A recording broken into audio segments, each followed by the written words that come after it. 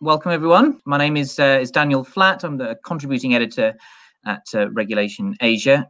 And as Manish said on the prior session, this is a panel discussion concerning liquidity risk during a crisis. As a result of COVID-19 and the actions taken by governments and businesses to help mitigate the impact of the pandemic, banks and other financial institutions have found themselves under a degree of pressure to manage and report on their liquidity positions and funding capabilities.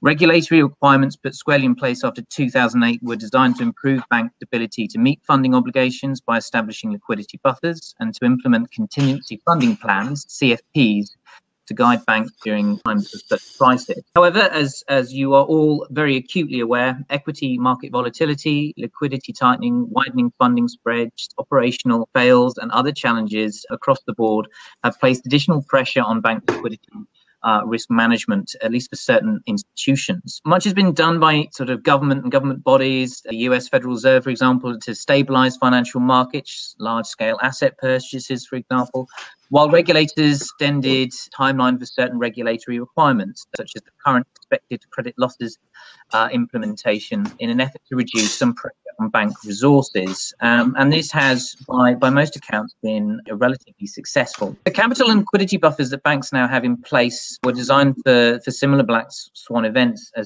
as we see now, to ensure they can support the economy during these trying times. According to a recent report by Deloitte, many banks across the globe have activated their CFPs, and as a result are having to report their liquidity positions to senior management at very, very regular intervals. It's in this area around bank liquidity risk management where, you know, a series of interesting issues have surfaced. And with me today to discuss the pain points and observations, and hopefully to provide some guidance on how to sort of overcome them, very pleased to have with me Yves Tomballes. He's the Chief Risk Officer Singapore for MUFG Bank, and Nadeem Shamim, who is the Head of Cash and Liquidity Management at SmartStream Technologies. Hello, guys. Hi. Good day. How are you doing? Good. All right. Well, I'll start off with you, Yves, with a question. Sure. In your role and as a sort of CRO, how would you define the last sort of 7-8 months? How has COVID-19 affected you? Well, I think what we've seen at the beginning is clearly clients kind of shoring up liquidity. This happened more around February to April, where we saw some drawdown on committed line that was just a reorganization of cash flow across our clients. This, fortunately, we haven't seen, and I've shared this opinion and I've discussed this opinion with a few other treasurers. I don't think we've seen a major drawdown on liquidity that has led to anything similar to what we saw 10 years ago during the great financial crisis. I think this is something we can discuss, whether this is related to the new measures that were put in place after the crisis. But clearly, this wasn't the case this time. The government, the central banks, were clearly ready to intervene, and they've been again flooding the market with liquidity if necessary.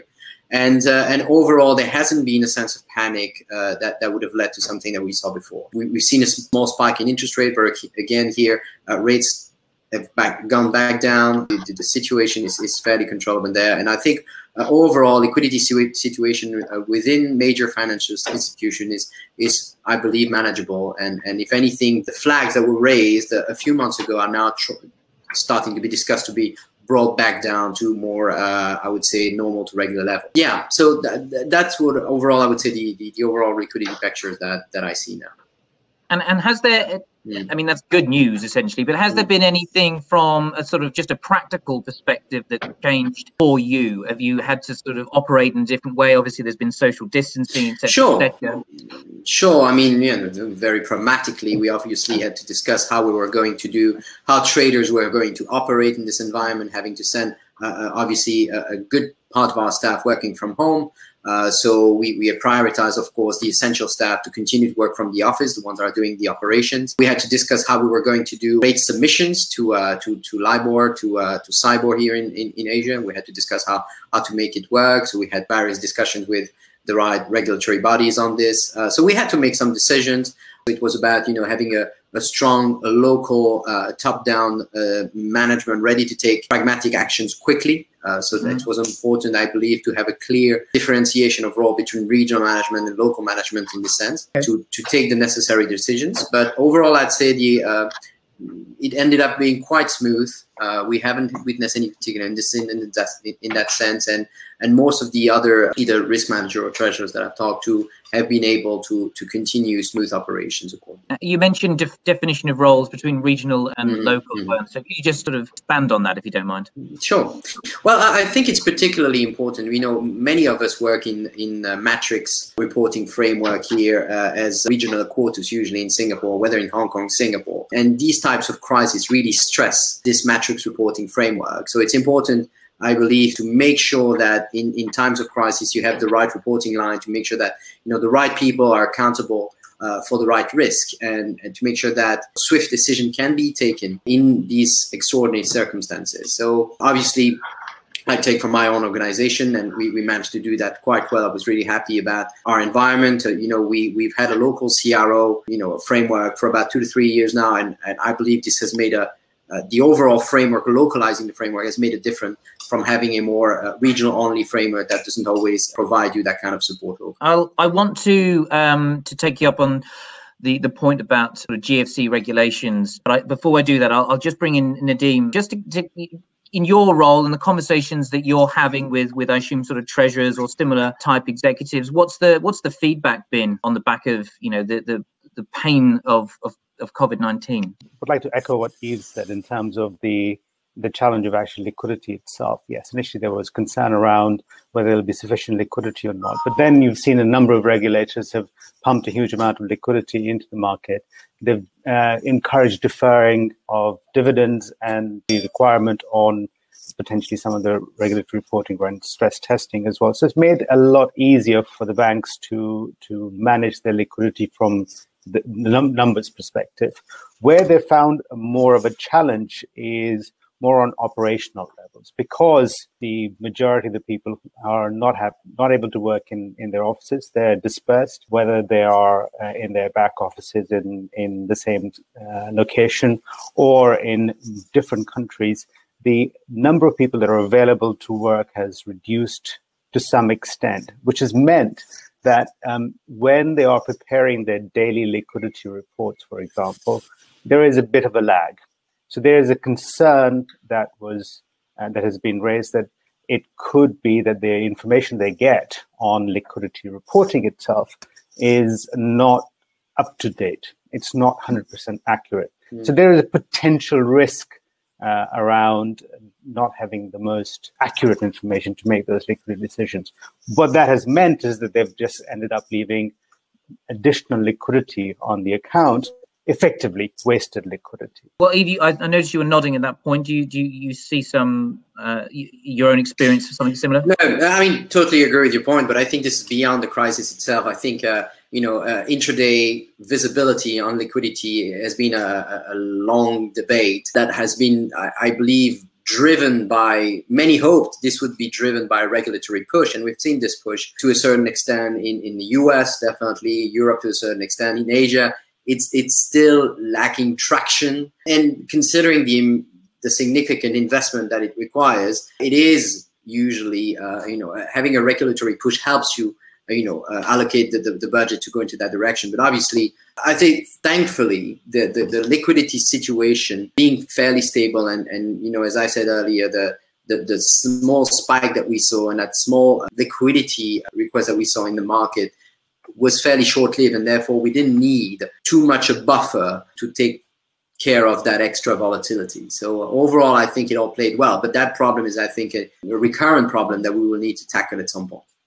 Okay, and Nadeem, I will pick you up on and explore further your point about operational issues, but I do really just want to cover possibly more out of my own sort of curiosity than perhaps anything else, which is we've talked about the regulations that came in, post global financial crisis that were essentially, to some extent designed to sort of handle these types of events. But as we're all very aware, we're still fundamentally reliant on central banks, government regulatory support. Has to some extent, has all the sort of preparation been put in place?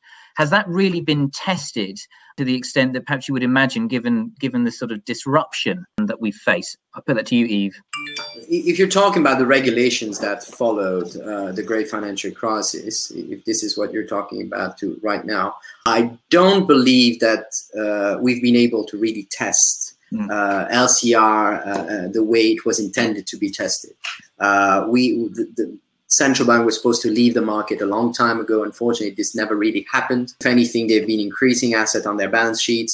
And this is unlikely to go away anytime soon. So, except for maybe a few situations in a few countries, I think most financial institutions did not have to rely on their HQLA to shore up their liquidity situation, which means that, again, we haven't really been able to test what LCR was really meant to deliver. Again, what remains to be seen is whether the sale of HQLA works as a tool to obtain liquidity in a short amount of time.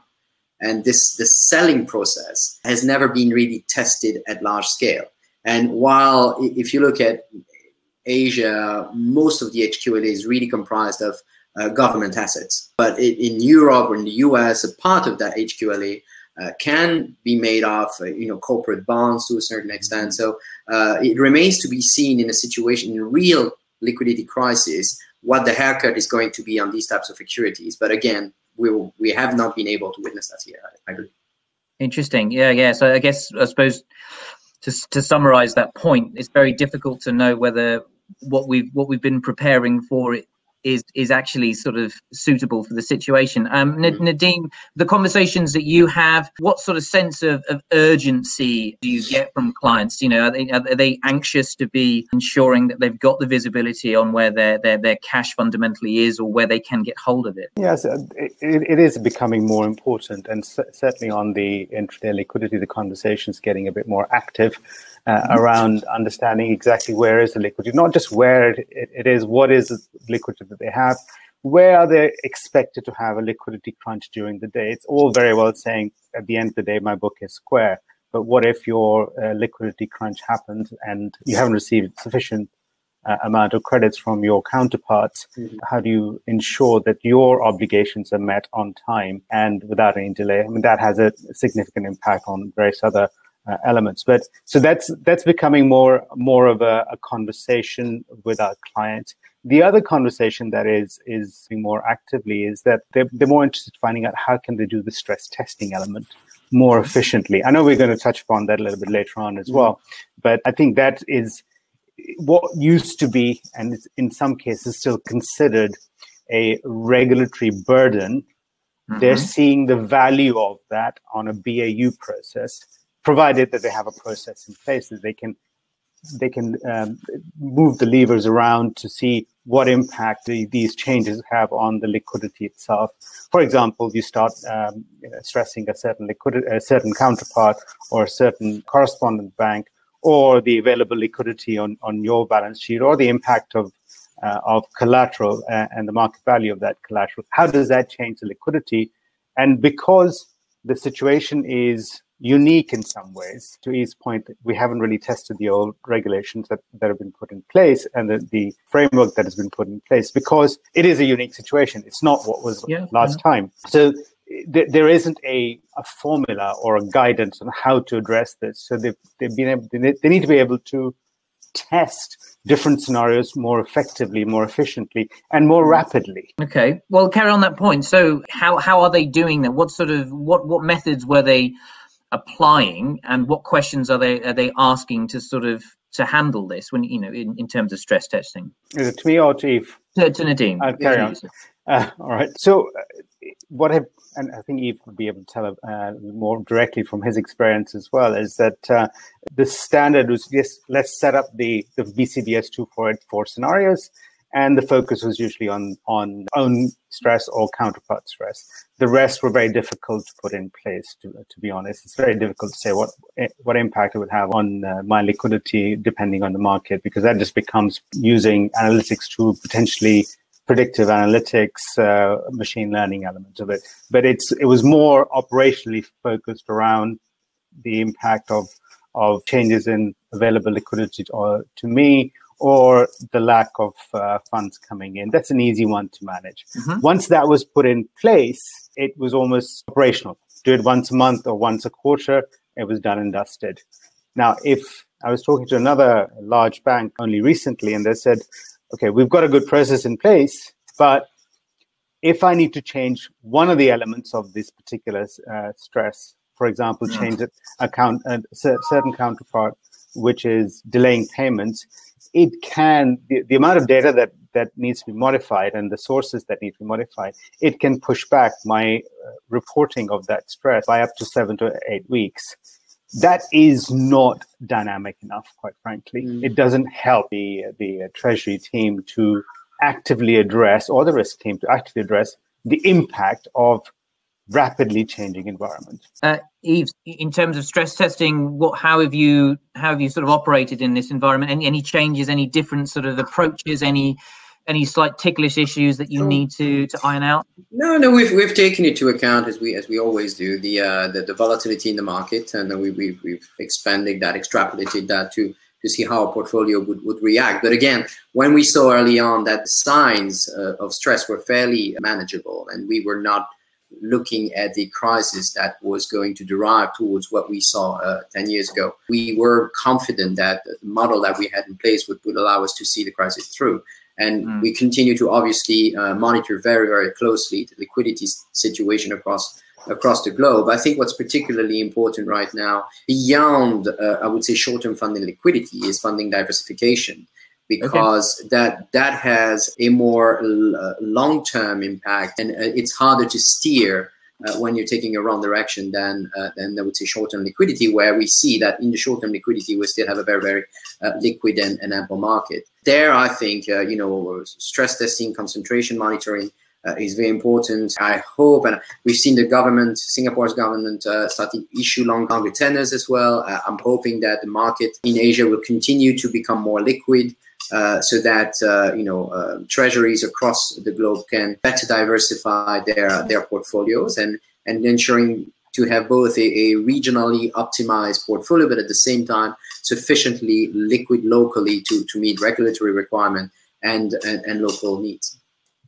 I certainly wasn't expecting to sort of say this during this session, but it seems that what we're facing, at least from what I get from you, is another perfect opportunity to adapt and evolve without necessarily the huge impact of a proper liquidity crunch. There is support, there is good guidance, there is at least some clarity. It's a good chance to keep testing the situation. You mentioned obviously funding diversification. I take from that comment that perhaps there are financial institutions that might be holding, I don't know, I'm guessing, but a lot too much corporate debt or something like that. Is that what you mean? Well, that's more around the asset allocation. I'm more talking about how you're funding your book overall. As we see right now, actually, volatility in deposits, you can end up with concentration of deposit with certain names, certain currencies, where you need to be particularly careful on how you're going to use this. Again, the lending market right now, we have to be particularly careful. The impact of COVID-19 is still unclear. The length of the crisis is still unclear. Many names might end up facing difficulties in the future, and it's not yet obvious. So we have to be extra careful when lending out in the current environment. And obviously, we need to be there for our clients. We need to analyze this carefully, but at the same time, continue to be long-term partners with our clients. So this analysis is particularly important. And therefore, how you're going to allocate the funds you receive is even more important. We know we are in a low interest rate market that is likely to stay like this for the next probably 5 years, which means that the curve is also going to stay fairly flat, if not inverted in some areas, which means managing your net interest income is extremely important as well. And that's where I believe the importance of funding diversification, I would say curve management, cash flow management is particularly important. Okay, thank you. Nadeem, when we spoke a few days ago, you introduced to me sort of 4 major sort of observations, I think, that you saw from the sort of COVID-19 around, you've already sort of covered a little bit the intraday reporting. I think you mentioned issues around knowledge gaps, credit risk, and stress testing. Could you take me through that again? Because I thought that was very interesting, those sort of 4 components, and just your broad observations on that. You put it down to in in two groups, I would say. One is around the operational side of it, right? So the knowledge gap is quite visible from what I see and from what I hear. When people are not sitting together and there are juniors working on a particular task, if they get stuck, they don't have somebody readily available. They have to actually reach out to a colleague through Teams or another electronic channel, as opposed to just get up and walk and ask for help. So that knowledge gap means that again, collation of data and making it useful information is slower, and there could be some errors around that as well. The other element is more about the regulation and the reporting as well. So for the BCBS 248 reporting, the challenge has been around, again, gathering data and getting the information correct and having the timely information around it as well. Now, the issue around stress testing is that I think we touched upon that already in terms of saying, where exactly the impact would be on my liquidity itself. So Yves mentioned about credit risk as well, and we don't know how long this particular scenario will last. And if large elements of your credit book starts to default, that has a direct impact on liquidity itself as well. So that there is interlink between credit risk and liquidity risk. So I think those are the key components around that as well. On the issue of sort of stress testing, we've actually had a question come in from the audience, so I guess it might make sense to sort of bring that in.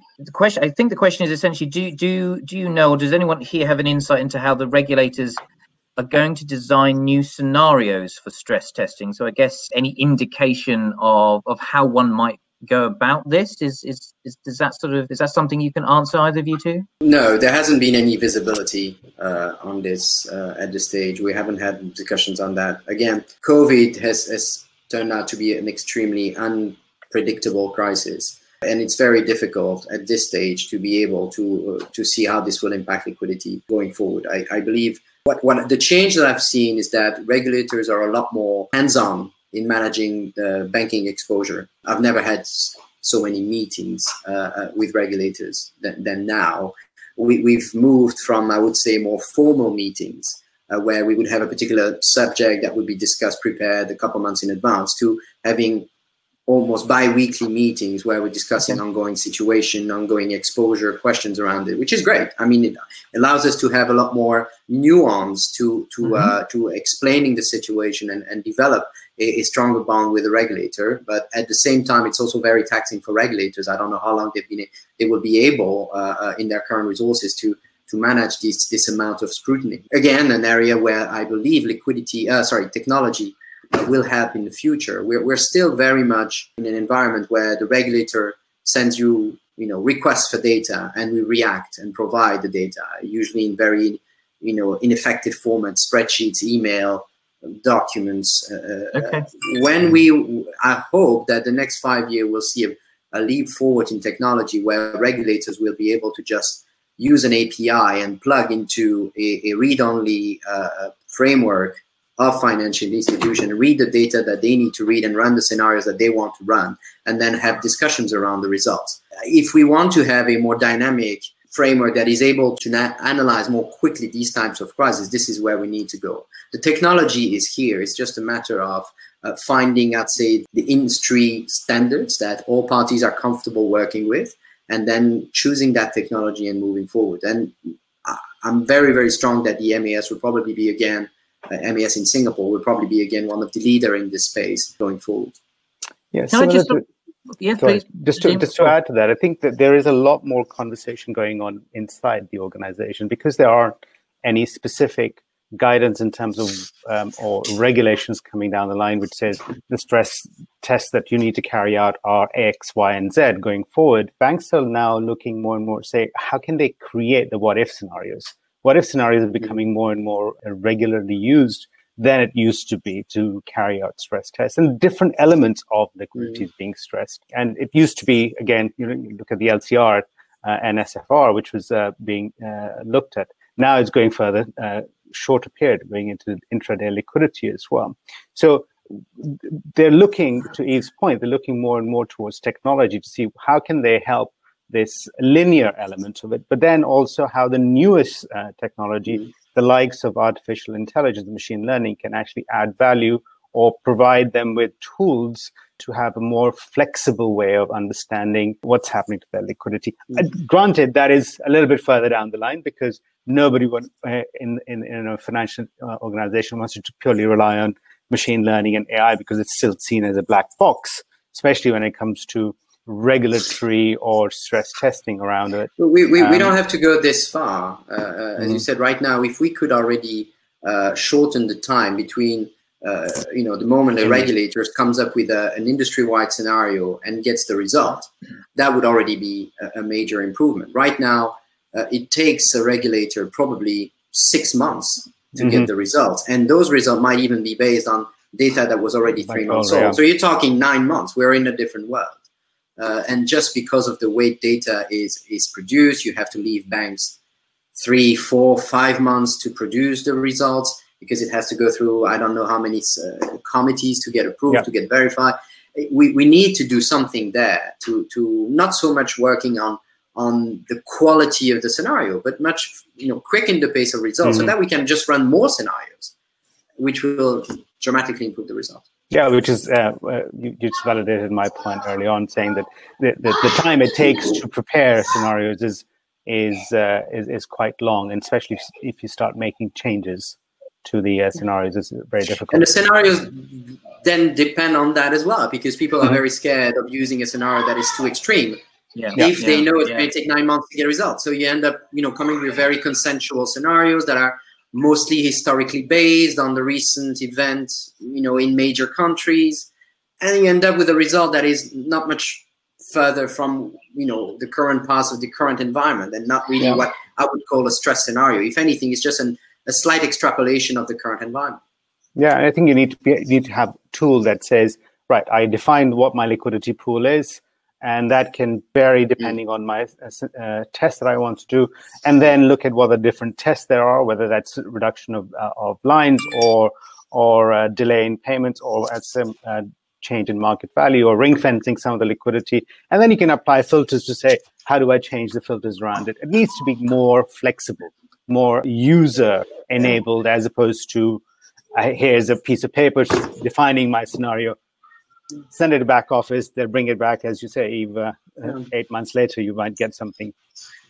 And this is not just for the relationship between the regulator and the financial institution. This is also important between the financial institutions and their clients. We're also currently in a fairly similar data relationship with our clients, where we will request a lot of information before the inception of a transaction. But once the transaction is in place, it's a lot harder to run a stress scenario on an exposure or getting sufficient data, because that kind of flow of information is not available.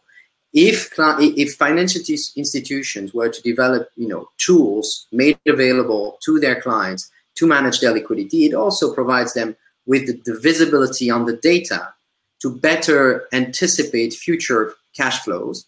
At the same time, provide products to the clients by having a better visibility on the future cash flows, and at the same time having a much better understanding of the cash flow profile of that client. So it's a win-win situation where technology can play a major role, and that's where we have to be very careful, especially incumbent institutions have to be very careful, where digital challenger banks right now have a huge leap forward in technology. That's where they're aiming at, and where incumbents have to be very, very careful to continue to invest in that direction if they want to stay relevant. So in terms of I get the sense there's a bit of a sort of disconnect between what happens now and what your vision is. And you mentioned that it doesn't need to be necessarily as complicated or as futuristic as some might expect. But what has there been any sort of indication or any sort of advancements where you're seeing the capacity to disseminate information a lot faster? Has there been anything in your institution where you've seen, this is working better, this is a product of technology, and we're making we're seeing positive results? Well, I think all institutions are investing, regularly in improvements, and I'm not going to talk specifically about what we're currently doing, but what I continue to see overall in the industry is that large investments I would say, bold investment that require large top-down decision are usually, unfortunately, regulatory driven. When you have to make a big change, you need a large regulatory support to be able to justify the investment. And at the moment that regulatory need, a requirement is not there. You're not being forced by a bank to invest in a particular platform or technology, because I don't think we have a common understanding yet on what that platform would be. Okay. So what banks can do right now, of course, is to, I would say, invest on their core infrastructure, simplify their core infrastructure to be ready when that technology will be requested by regulators. To have a sufficiently flexible enough platform so that you can, plug yourself to that requirement going forward, so that down the line you don't have to come up with a patchwork investment that's just going to plug inefficiently to your technology, but you have a platform that is sufficiently recent enough and flexible enough that you can, implement this quite smoothly within your organization. I'll bring you in a minute, just Nadeem, because I want your comments on that as well. But just while I'm thinking about it, how, or is it necessary, but how often are you communicating with your peer group? So you mentioned the regulators, and I always assume regulators are a pretty good sort of nexus for what's going on in the market. But how do you find out what another CRO at a different institution is working on? Do you have any insights there? Do you think it would be valuable to have a better level of communication amongst people at the front, the front line? I can only talk for myself. There are a series of I would say, forums and platforms available for CROs to discuss ideas. We have the Asian Risk Council here in Asia, where we meet most of our peers. There are different opportunities to do so, but again, the regulator here can play a role, associations can play a role, and Singapore is again an example in that area, because of the ABS is playing a huge role there on bringing the organization together on deciding what the next technological investment and step forward would be. So yeah. Nadeem, your thoughts? Just touching on the previous comment, I think it's all around data. You need to have, I think banks need to start investing in to make sure that they have tools available that gather all the data into one place. So it becomes a single source of information, be it for your day-to-day operational requirements, be it to stay within internal policy guidelines so you can be alerted of any breaches, be it to get warnings if you are holding excessive liquidity, which could be in effect due to a fraudulent transaction or an erroneous transaction as well. Because the current challenge you've mentioned as well is that around legacy systems that major banks are impeding the timely and accurate reporting. Now, that is a big challenge not only for short-term liquidity, but also intraday liquidity, near-term liquidity. And if you have the data, guess what? Then you can actually bolt on to all the new technologies around it, whether that is using a state-of-the-art stress testing tool or using machine learning and predictive analytics to say and predict what time the unsettled cash flows during the day would be settled. So you understand where the liquidity crunch points might be, or potentially failed payments as well. And it's all around data. So I think banks need to invest in a technology platform that brings all the data together, that actually puts a ring fence around the risk of not having the right information, and you can build on it as and when, and you mentioned that, as and when the regulators come with a new regulatory requirement. If you've got the data in place, guess what? You can actually deliver those requirements more effectively and more quickly. That sounds no, Yves, after you. No, just saying, of course, having the data is absolutely paramount, but also having a system that delivers that data in different format quickly allows you to play with that data effectively. And we've seen countless examples of systems that weren't built to provide a certain data in a certain format, and we end up having to bring in another new system to chunk that data into another format. So, I mean, these are all, Yeah, you need to be able to get real-time reporting at the end of the day. These are all old topics that we've talked about in many areas. Obviously, the technology is there. I think now it's more about finding a standard that works for the community, for the investment community, the financial institution community, and move together towards that. Are there any other reasons why this hasn't happened? Because what you were describing, Nadeem, certainly sounds sensible and I wouldn't say intuitive, but somewhere around there. But it hasn't happened, and I've been speaking about this subject for long enough as well. It doesn't seem to have developed too far. So why not? I mean, Yves hit the nail on the head. There hasn't been a regulatory imperative to get that information and use that information more effectively. It's been the requirements have been a little bit delayed, deferred. You don't really need to report in real-time basis because the requirements are you do on a quarterly basis or on an annual basis. Well, and usually by the time delivered, you're several months down the line anyway. So as the regulations, well, let's see if that does happen, change that you need to report on in real-time basis, I think the focus will change.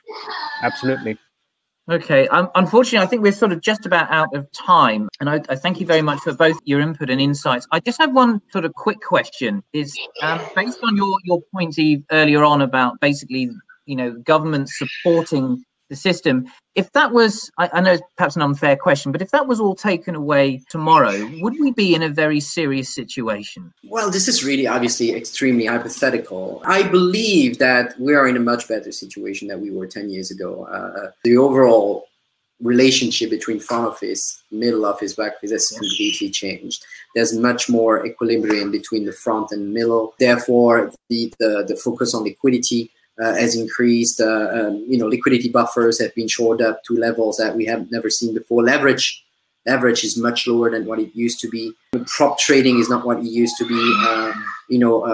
Black box portfolios are not as prominent as they used to be. So we're not likely to see a liquidity crunch like we saw before. But in the hypothetical situation where we were to have another Lehman, I think clearly that LCR helps because instead of central banks being forced to lend unsecured in the market, they'll be able to repo out most of their transaction, which obviously puts a lot more security in the overall market and stability in the overall market.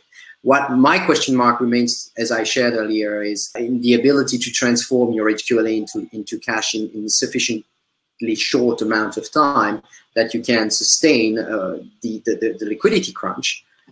That hasn't been tested, and again, I hope we don't have to ever test it. But overall, clearly, we're in a better situation than we were before. Nadeem, just 30 seconds from you. Would you sort of, what's your point, your view on that? Well, I think because the regulators have flushed the market with so much liquidity, they've not really had to test the liquidity at all. I mean, let's face it, if it gets pulled away, you've got the buffers in place. That's what they're there for. They'll be challenged. And let's see how quickly they can use that. I think it is totally hypothetical. I know. Banks, they've not stepped away, and they wouldn't. It's politically incorrect for them to step away. And to be fair, the system wasn't built for them to step away. HQLA, by definition, requires the intervention of central banks to transform these assets into cash. So it was never the intention of completely stepping away, but more into, I think, responsibilizing institutions into shoring up the liquidity, so that they have a pool of high quality assets ready to be invested, and therefore make them more accountable for their liquidity position. And I think that definitely has worked, and we've seen how stable the market has now been. And now central bank have this tool of saying, look, we're going to provide the liquidity, but be careful. We could request for these HQLAs. Okay, we're going to manage our cash flow a bit better. Very good. Gentlemen, thank you so much for your time. It's really appreciated. All the best to you. Thank you. Bye-bye.